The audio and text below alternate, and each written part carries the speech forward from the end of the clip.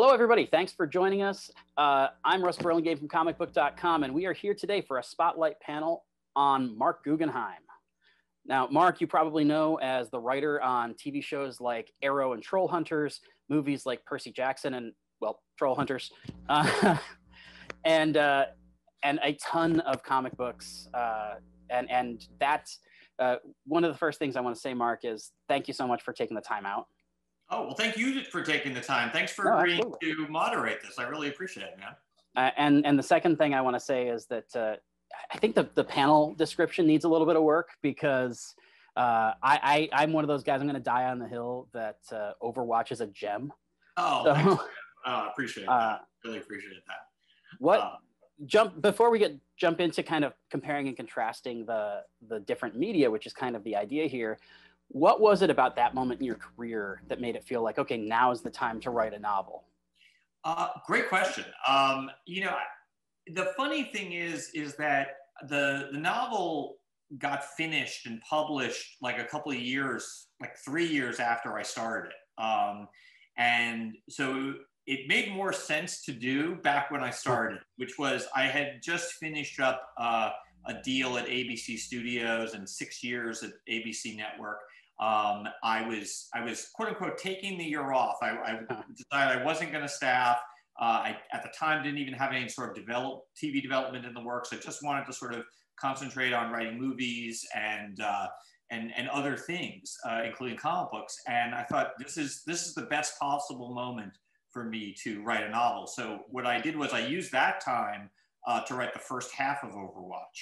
Then I sold it, and then sort of very contemporaneous with that, we launched Arrow. And that's why I was, you know, working on Overwatch during the third season of Arrow. So it took quite a bit of time. Actually, it's like 4 years total. So it seemed like a good idea at the time, but then became less of a good idea the more busier I got. Well, I remember when the book came out and you had the San Diego panel that you and I were talking kind of off mic about the Suicide Squad in Arrow and then the Suicide Squad movie and everything that was. So it feels like a very specific time in my brain. Mine too, actually. And that was a fun panel. I really enjoyed that panel. I still have the audio somewhere. I'll have to share it with you. Oh, gosh. Yes, you share my nasally voice with the world. Well, you worked on, in addition to Overwatch, you worked on some of the Arrow novels. I actually have one of these back here. Yes. Having done kind of TV and comics and novels with these characters, would you be interested in trying to take those versions of these characters into a feature at some point? That's interesting. I think so.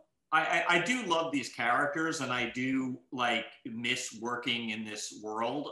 You know, with the end of Arrow and finishing off Crisis on Infinite Earths, I basically, you know, decided that a chapter's been closed here. And, you know, sticking around, you know, it didn't seem like I've said all I'm going to say, at least for now, with these characters in this medium. So I've decided to sort of, you know, move on from the Arrowverse. By now, everyone knows that I'm involved in the Green Lantern launch for HBO Max. So I'm not going too far away, but I am, you know, stepping aside from the Arrowverse for the time being. What is the difference between when you're writing a feature versus when I know you don't write every line of it, but when you're mastering one of these giant interconnected events that basically is a 3-hour movie? You know, I'll tell you, it's a good question. You know, the difference really, I think, comes down to like the way, like when I'm doing Crisis or any of the crossovers, for example, the way I work with the showrunners is it's a very sort of, I want to say it's a delicate dance, but that implies that everyone's difficult to deal with, and that's not at all true. Everyone's like wonderful. But I feel very strongly, having been someone who's run these shows, that my job is not to come in and dictate anything to any of the other showrunners. If someone was doing that to me, I would find it really, really obnoxious and annoying. So when I'm doing the crossovers, or when I did the crossovers, I have to start using the past tense. I felt like my goal was to help provide a rubric or a structure that the different showrunners could come in and sort of hang their various ornaments on, and just really sort of help in terms of like moving the dialogue forward, both in terms of breaking story and in terms of how do we actually produce this monstrosity. You know, and that's its own little trick. But it's a very different endeavor than when I'm, say, writing a movie where it's just me in a room when I'm writing a movie. I mean, yes, I'll do it in conjunction with producing partners and whatnot, and studio execs, and everyone, you know, has ideas and notions. But even on movies where I've got a director attached, at the end of the day, it is just me alone at the keyboard. So it's a very different type of experience. And kind of continuing in the feature vein, you and Greg obviously are credited on the Green Lantern movie, and now you're writing the show. Yes. We're returning to the scene of the crime. Well, I mean, obviously, I assume it's going to be somewhat different, but when you're tackling the same IP for TV and film, what are the big differences in terms of breaking story? Well, you know, I happen to believe, and you know, this is not a universally held opinion. I happen to believe that you can't do a 10-hour show or an 8-hour show, or an 8-episode show, I should say, like an 8-hour movie. I don't think that works. I think when I've seen it done, there's always like some flabby episodes in the middle. So I do think you have to approach it like a TV series and approach each episode as its own entity. Even though it's streaming, even though hopefully people will binge it, you've got to make each episode a satisfying meal, and you've got to, you know, look at it with a different kind of tempo than you would have in a 2-hour movie. You know, that being said, you know, certainly the show for HBO Max that we're all working on, we are approaching it with the production ambitions of a movie. So we're writing it like a TV show, but we're hoping to produce it like a film. This is a question that we hadn't kind of discussed, but I wanted to slip in. Because you directed an episode of Legends this year, which, by the way, was such a delightful hour of television. I feel like, because you told me at the time you didn't want to do a superhero feature right away, and so probably Green Lantern is a little bit elevated for what you want to do. Yeah. But will kind of the scope and ambition of Green Lantern prevent you from directing anytime soon, or are you going to try to do that some more?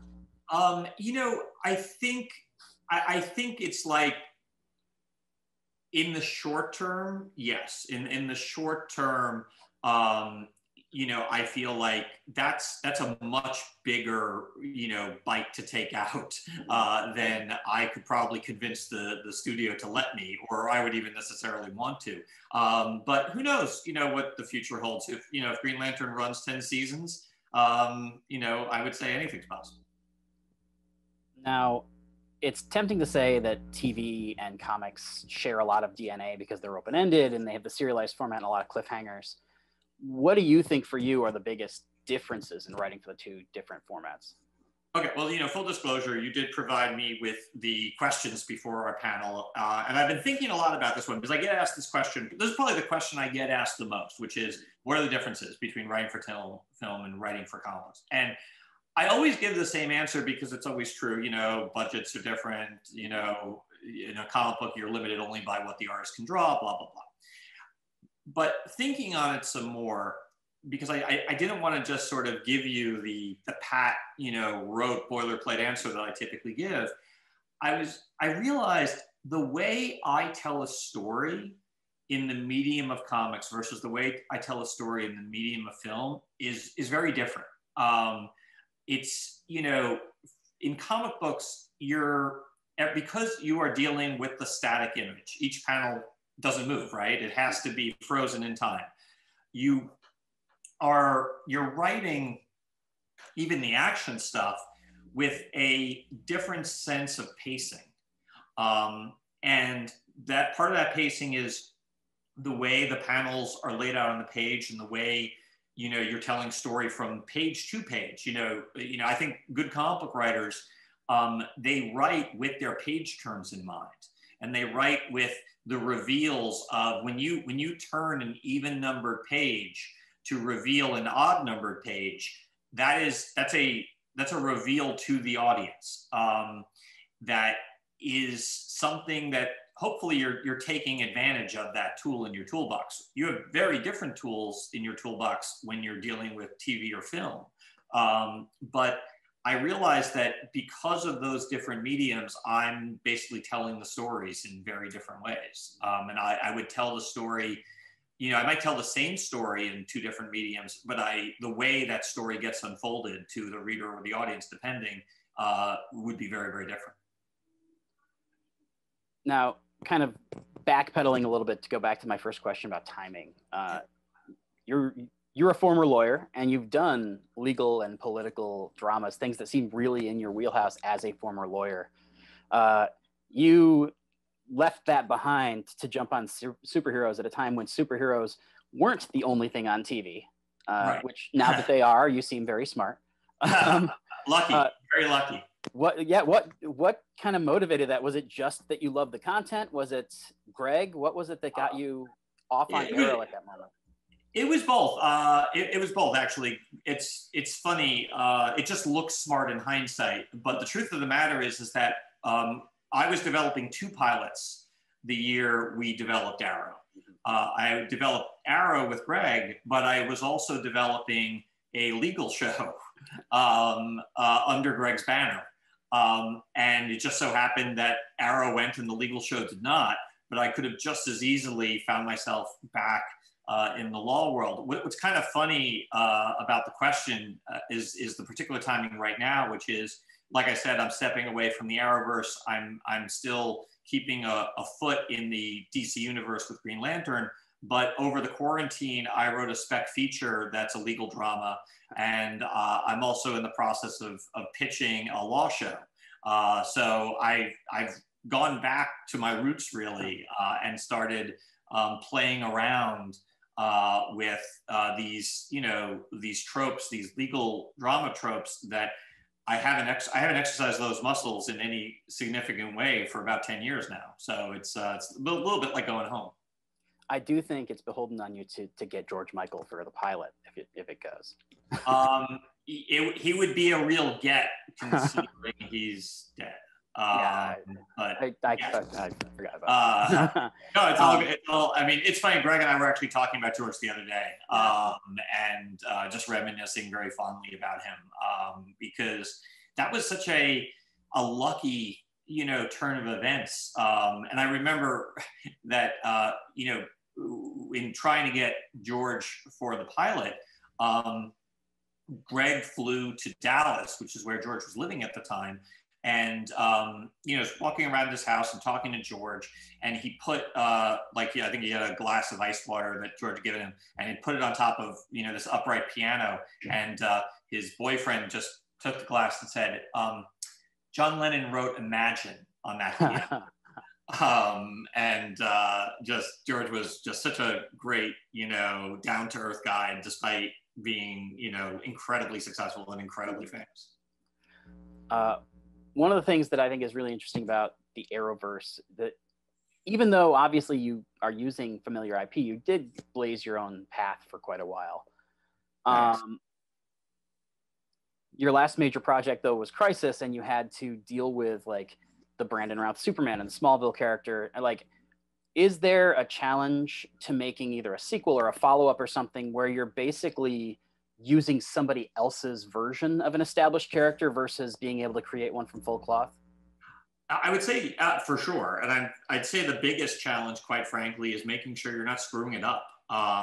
Again, approaching Crisis, with as much sort of empathy as I could muster, I would be really annoyed if someone took one of my characters and didn't do right by them. So first and foremost, we really applied the Hippocratic Oath to all the cameos and all the various non-Arrowverse elements to it, which is do no harm.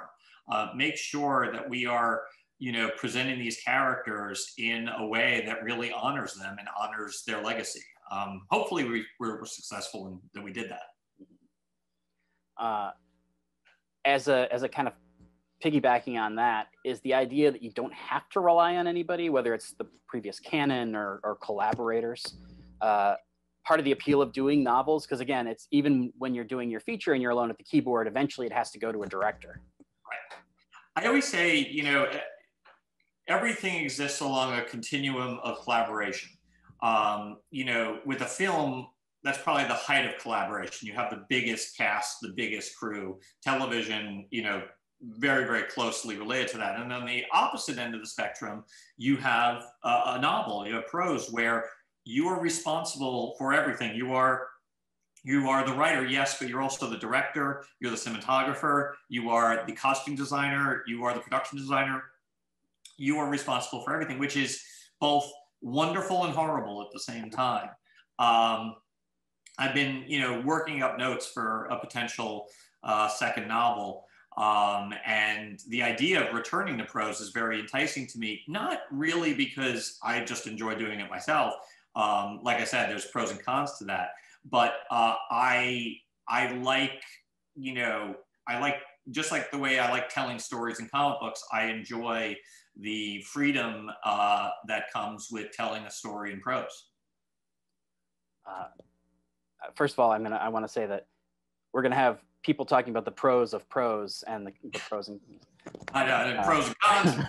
It's too complicated. During that spotlight panel that I alluded to a few years back, we talked about that issue of Marvel Comics Presents that you colored, and how like doing one of those jobs that writers don't typically do, editors don't typically do, gave you a real appreciation for the production people and for kind of the nuts and bolts of comics.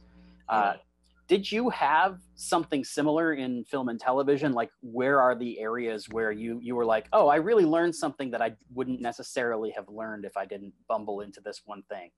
Oh, I mean, well, for certain, directing was a massive learning experience. It really was like it was film school, you know, writ large. And I learned so much, despite the fact that I've been writing in television for 20 years now.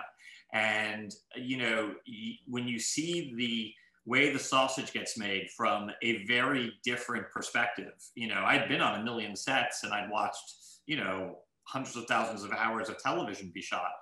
But to actually be the director calling, you know, action and cut and being, you know, the one ultimately responsible for all the creative decisions, it was really eye-opening. I have to say it was eye-opening in a great way. It was incredibly invigorating. I really got excited, and truth be told, if not for COVID, I really wanted to direct again this year. It just seems like I'll have to wait a little longer before I get another opportunity. That said, it seems like you've been super productive during the pandemic. You know, everybody knows that you're doing Profit, which Rob seems to be just over the moon about. And he's been really, really kind, and I'm having a blast working on it. It's a great property. It's been a great project. Rob is a delight. His enthusiasm is incredibly infectious. So yeah, that's been a lot of fun. I'm in the process of starting my second draft as we speak. But post-COVID, with, you know, obviously Regal closed again, and that kind of shook the industry all over again. And we've got all of the stuff that's moving to streaming, and Disney made this big move, and CBS made a big move a few weeks back, et cetera, et cetera. As somebody who has moved pretty recently from traditional broadcast into streaming, do you have any insight as far as kind of what the key differences are in the landscape that we're kind of looking at in the next couple of years? I tell you, the answer to that question is it will change and change and change again. By the time I even finished answering, it probably would have changed. The truth is, it is very much the Wild West. In you know, in a bad sense, sure, but I think in very good sense. Because I feel like in the Wild West, you had, you know, gold prospecting, and there's opportunity in uncertainty, and there's opportunity in change. And I'm very excited about the fact that, you know, streaming it's kind of opening up the paradigm in terms of storytelling. You know, we're no longer, it used to be that you could tell a story in 2 hours as a movie, or 22 hours as a season of network television. Now you can tell a story in 3 hours, 4 hours, 13 hours. You really can change things to fit the idea that you're trying to get at. And look, there's various different, professional benefits and hazards attendant to it. For example, I think there is there's a slightly disturbing trend for networks and platforms to look at an 8-hour series as an 8-hour movie and to treat the writer accordingly. And that is, I'm here to tell you, bad. It's bad. Well, it's certainly bad for TV writers.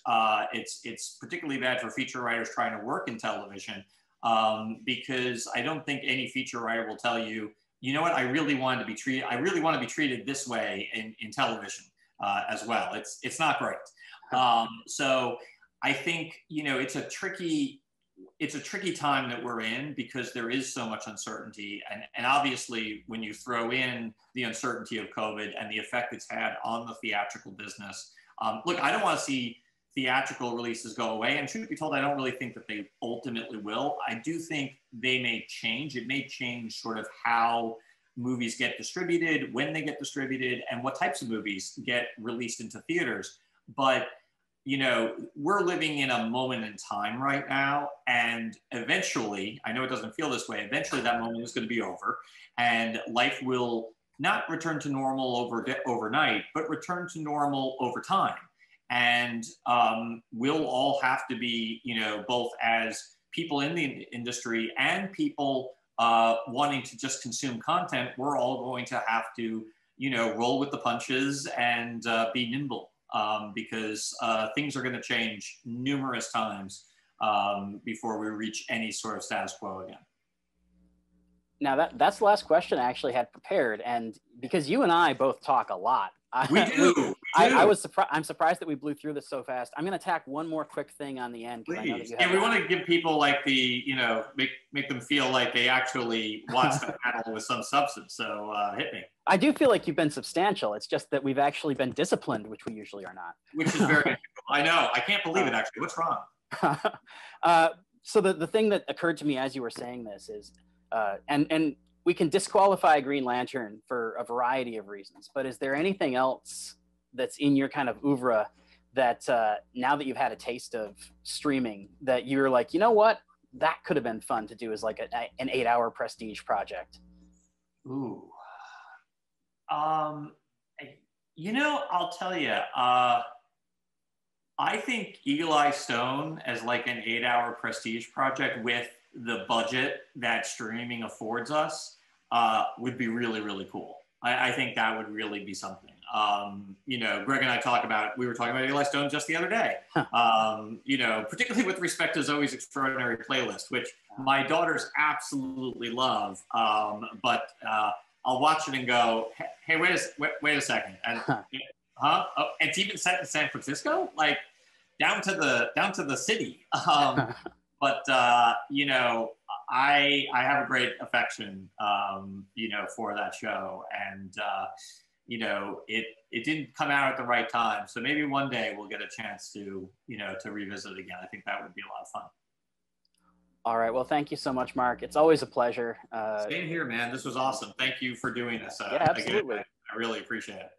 It's one of those when you have an entire like Arrowverse shrine in your office, it's hard to say that I'm not privileged to help out. So well, you're a very kind man. I appreciate you taking the time, and these were great questions. So thank you, sir. Thanks for giving the people something interesting to watch. Absolutely, and thank everybody for watching. I'm sure that all of the contact information for myself and Mark and some news stories about what he's up to right now are going to be in the post below. So look down there. All right. Look down there. All right. Thanks, everybody.